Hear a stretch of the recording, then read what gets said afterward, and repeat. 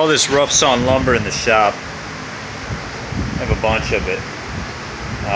There's Spanish cedar, Brazilian cherry, sapele. A lot of it's nice and thick, but it's all rough sawn, so you really never know what you're getting. But then every now and then, I get a prize in there. Look at that stuff, some nice quilted sapele. That's a diamond in the rough, man. All I did was sand down the very end of it, you know. But here we can throw a little bit of oil on there. And man, this stuff is so nice.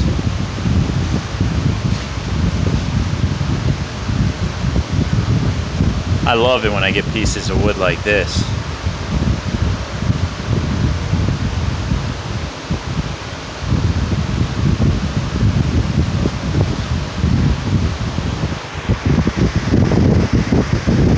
That's just a gem.